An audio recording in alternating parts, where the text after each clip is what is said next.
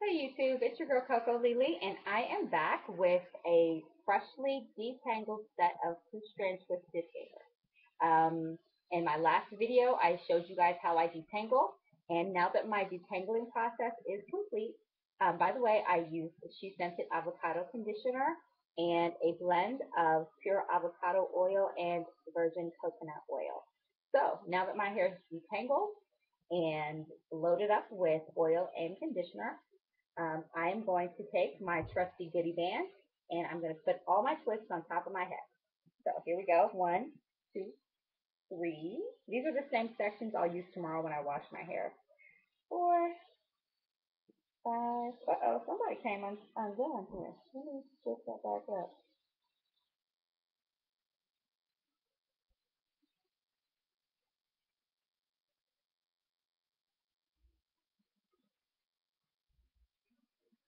Okay.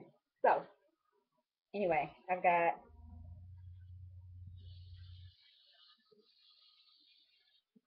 three sections over here and three sections over here.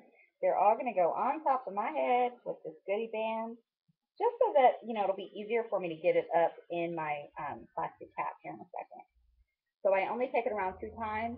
And I don't know if you can see, but I'm not going to pull it through all the way. That's my standard way of putting my hair up just because it's so long now.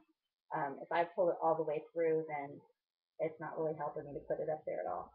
So here's the plastic bag.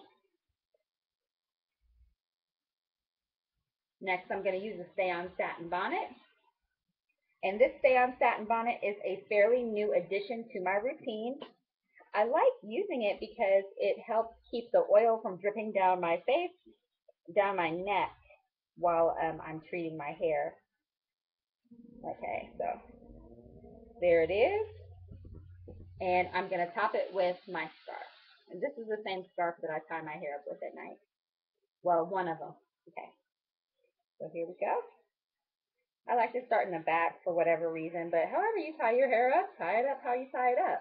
Okay, the point is to allow the oil and the conditioner, if you use some, to treat your hair prior to washing so that your hair doesn't stretch out too much and dry out too much when you're washing it. Okay, it's official. I am ready and prepped to take my shower and chill out for the rest of the night. And tomorrow morning, I will wash my hair.